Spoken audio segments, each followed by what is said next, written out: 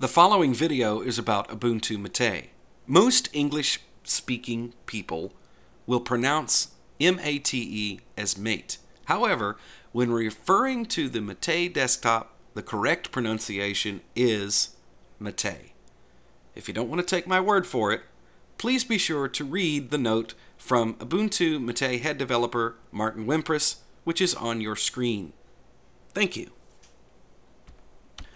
Now that we have that cleared up, greetings and salutations, and thank you for clicking on this video. Today we're going to take a quick look at the Ubuntu Mate desktop, and it is not the first time we have looked at Ubuntu Mate, so this is really just a quick update to let you guys know that yes, I have hopped distros yet again.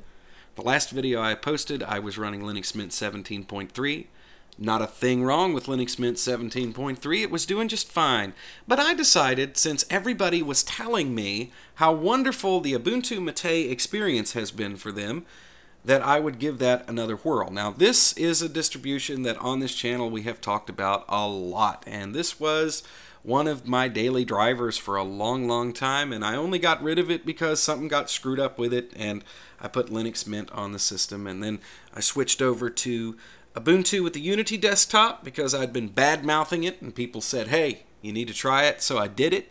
So I put that on there. I ran that for about a month. I had some issues there, and I talked about that in the last video that I posted. And I've pretty much tried every major Linux distribution and most of the major desktops within the last 6 months. I'm always playing around with this, and I decided that it would be fun to come back to the simplicity of Ubuntu Mate. So, this is how I have this set up. I am using the old Gnome 2 Mate menu here. Those of you who are hip to what Mate is, it's a fork of the old Gnome 2 desktop, and if you've been around Linux for a long time like I have, like more than 10 years, then you will probably have very fond memories of Gnome 2. The Mate folks took it upon themselves to fork Gnome 2 when the Gnome project went to Gnome 3 in 2011. And as far as Gnome 3 is concerned, I don't knock it. If that's your cup of tea, that's fine. I've just never been able to get really cuddly and warm with Gnome 3. I've tried it on several occasions, and there's always been some reason that will push me on to something else. In past videos that I have done talking about Ubuntu Mate, you may have noticed that I had used the advanced menu, and I decided this time around to eschew that entirely and stick with the list. It's just a matter of adjusting my workflow, so we'll see how long I can keep that up. I'm used to hitting the super key or the Windows key, whatever you want to call that key on the keyboard, and then starting to type. I've gotten into that habit using Cinnamon, Unity, and desktops like that. However, to tell you the truth, probably takes me just about as long to open a menu and find the application. So if I want VirtualBox, for instance, I know that's an accessories, and I just go boom, and now it's on the screen. So we're going to try it the old school way for a while there. And yes, you can ignore that. No, we're not going to be talking about VirtualBox. I just happened to open that up. So I have some icons here, and then I have also an application switcher installed, and it's all on one panel. Now when you first install this, you get two panels, one on the top, one on the bottom. I like to have just one single panel up top, and then there's a bunch of icons over here. I also decided that I would enable Compiz because that helps with some screen tearing issues I have. This particular computer has a really old AMD graphics card in it. I do not have proprietary drivers available for it, and even when I did, they were awful. And so if you can run Compiz, then that seems to help that issue, and everything seems to work fine with the new open source drivers. But if you run like Marco compositing or something like that, then I've noticed that I get screen tearing. So that's one of the reasons I wanted to have Compiz. Compiz gives me some really nice features, like a very nice desktop switcher here that comes up. That's cool with me. And I'm using the stock Ubuntu Mate Compiz settings. I'll show you how to get to that in just a second. But one of the things that was set up is the zoom. Those of you who have watched my videos for years know that I used to do this all the time. I used to use the zoom. But on Gnome 3 based desktops like Unity and Cinnamon and also Gnome 3 proper, the zoom feature doesn't work very well, never has. It works great in Mate now. It's wonderful. I can zoom right in and it'll follow the cursor and all that stuff. So I was able to set that up. So that's what I'm using now. Another thing that I'm getting used to again is the drop-down terminal, and the drop-down terminal is awesome for doing things like just logging into other machines and seeing what's going on here. As you can see, I am logged into another machine on the network, so I can just check that machine out and make sure that it's doing what it's supposed to do. So there's what its processor is doing, and I can restart it and shut it down. I can also grab files from that other machine and send them across the network. I've gotten very much into my workflow with using SSH to get into machines on my network. So I'm getting used to tilde again. I had, for the longest time, gotten in the habit of using alternate control and T to open a terminal. I can still do that here and open up the Mate terminal, but the folks at Ubuntu Mate are kind enough to incorporate this nifty little application called tilde, and that's in the startup. You can disable that if you want to. As a matter of fact, that's what I want to show you next, right after I show you another reason that I wanted to get back to Mate, and that is the lovely Caja file manager. That is spelled C-A-J-A, and I have myself mispronounced that and called it Caja in the past, but the correct pronunciation is Caja. It's based on the Spanish language. So one of the things that I like about this, it's lightweight, first of all. It has less settings than any of the, the other heavier managers, but it has this feature, which they have decided for whatever reason in Nautilus, which you get with GNOME 3 and Unity and many other desktops, to sunset in favor of tabs. This is not the same thing as opening tabs, folks. This is two separate windows, and you can give it two separate locations, and you can see everything that's going on the screen at the same time, and you can just drag and drop stuff back and forth if you want to. So that is a feature that I have gotten very used to using, and so I wanted that back. Okay, and other than that, I really didn't do much to the system. I've kept it very simple, a single panel up at the top, and I did enable the weather here because I just like that. So if I hover over that, it tells me what's going on with that. And a couple of things I wanted to show you guys who are new to the channel, new to Mate, haven't seen all the videos that I have posted. You get a lot of control over this desktop. So a whirlwind here, if we look at just appearance, which we'll take a look at right now, you can change your theme, you can download more themes, you can do all kinds of really cool stuff here. I'm just using Ambient Mate because that's the one that I like. Or Mate, excuse me. Sorry, Martin, don't hit me. Don't send anybody to yell at me. See, I even make that mistake every now and again, too. Anyway, you can choose backgrounds here. Got a bunch of backgrounds installed and ready to rock and roll. And you can, of course, add stuff from your pictures.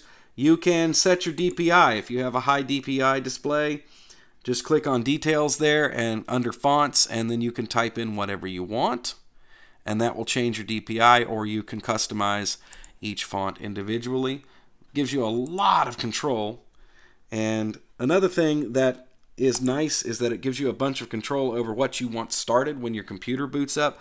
Like, for instance, I'm not using the backup tool. I don't need this stuff here. I don't need Bluetooth. This machine doesn't even have a Bluetooth on it.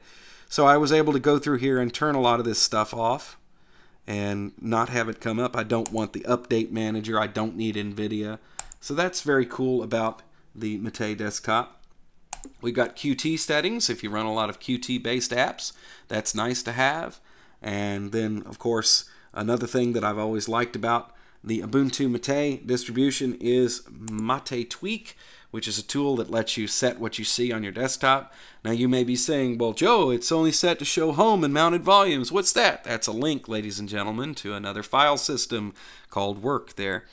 And then here you can select your interface. In past videos I've shown you what they all look like. I'm not going to do that this time around. This is a quickie, and you can change things like running the advanced menu and the advanced indicator applets, but we're trying to keep things light and lean here.